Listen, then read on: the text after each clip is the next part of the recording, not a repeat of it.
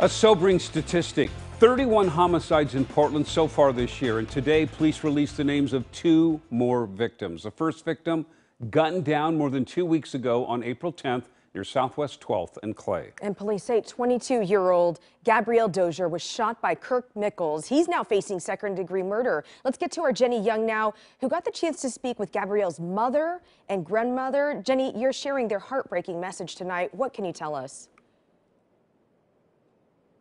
They say that this person needed help, tried to get help, but fell through the cracks.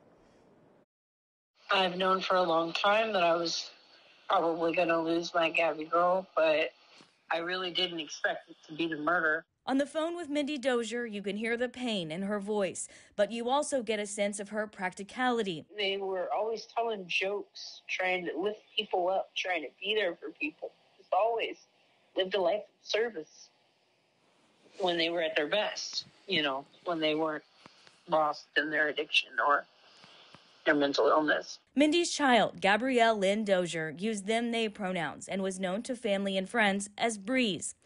2 weeks ago, the 22-year-old was shot to death at an apartment complex near Southwest 12th and Clay. Portland homicide detectives say 36-year-old Kirk Michaels pulled the trigger.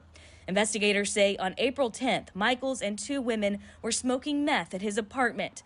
At some point, the group got into an argument. Detectives say Michaels pistol whipped one woman in the head and then shot Gabrielle in the chest. They say he then called 911 saying he shot someone when they broke into his house. Gabrielle died on the way to the hospital. Mindy recalls the day a detective told her the news. And I said, please no, because I knew as soon as he said, I'm detective, he said his name, I knew my baby was dead. Mindy tells us Gabrielle lived in affordable housing in downtown Portland and tried for a long time to recover from substance abuse, checking themselves into rehab what seemed like over and over again. And then it cycled right back out, like quick, like within a day or two. Mindy believes it was mental illness and substance abuse that ultimately led to Gabrielle's tragic and untimely death. She says things would have turned out much different for her only child had they gotten a hold of desperately needed resources. I'm angry that she didn't get the help she needed, but the system's not set up to help addicts or mentally ill people. It's set up to manage them.